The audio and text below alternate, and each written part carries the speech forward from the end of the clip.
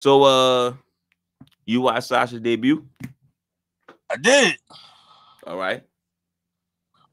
Talk to me. Allow me to, Baby still running from home. So how she did at the new spot. Good And if old y'all couple don't know, mid.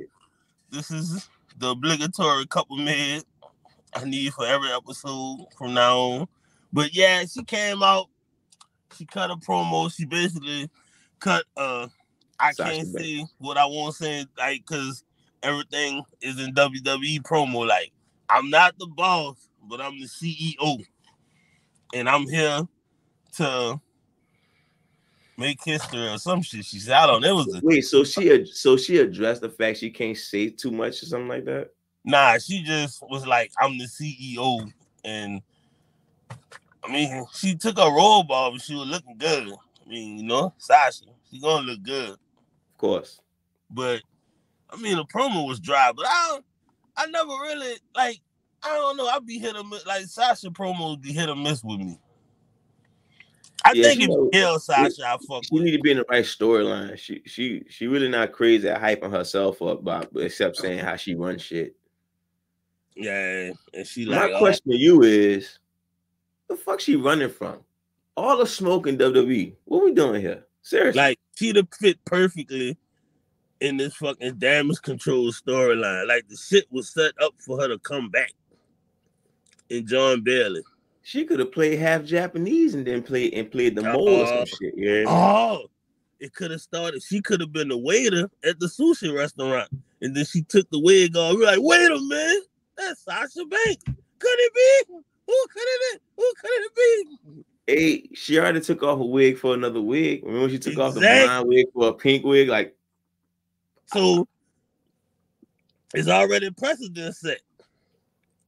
It could have been black hair, and then she like Io could have been like, hey, you got our order wrong, poaching mean child, or whatever they say. And then she'd have turned around with the black wig, and then she'd have pulled it off. He'd be like, oh, shit, it's Sasha. He would have fire line, you forgot your gratuity. Some shit like that. Yeah. That's your credit. Where's she running from? Man, where's she running? Probably Jade Cargill. Man, look, you're not gonna be swollen, huh? She worked hard as a motherfucker for that body. Like, I mean, the best thing y'all could do is just come together and all each other up and you could do a split, you know. Yeah. You could wear her see-through gear, you know. Of course. The aluminum might as well get everybody out there like the Royal Rumble then, you know. Yeah. Get Alexa Bliss out there. Bianca she been at. Yeah, Naomi, Bianca, you know, you gotta get them out there. Bailey, the obvious crew. Alexa looked like she done put on a little baby weight, looking a little thicker.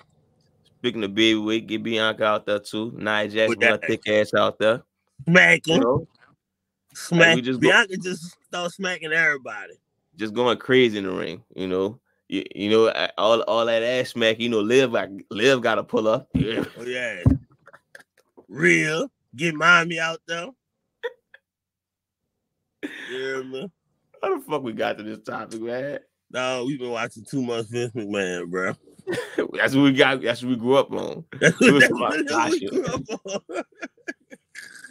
We were talking about Sasha. But I like, like real talk. Outside of Toni Storm, the best thing they got going in the women's division. Like, I don't know, right? Yeah, I don't know if I'm about to say, I didn't know if you was keeping up with it, but that's like the best cat. But like AEW, to me, it seemed like they always get laser focused on one stuff. Like, it was all about Britt Baker for the longest. Then they kind of try to make it about Paige, and now it's just all about Toni Storm. It's like they're not really elevating nobody. It's like it's just be a bunch of pointless matches, and it's like they got talent. Like, I fuck with Chris Statlander. I fuck with Jamie Hayter. I think she hurt right now. And it's like they got a bunch of women, but it's just like, I mean, like that shit. They women's division dry. Yeah, I don't know. I don't watch them. I just know that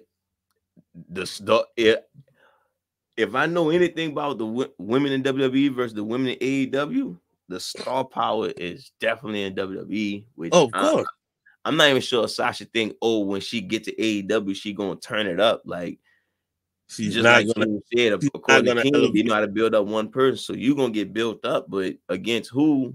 You just gonna still be Sasha Banks, and then everybody, once you do your run, unfortunately, just like, hear me out, Jade Cargill, Cody Rhodes, CM Punk, wait for Kenny Omega, wait for MJF, wait for the Young Bucks. It's gonna be inevitable that WWE pressure gonna come right back on you.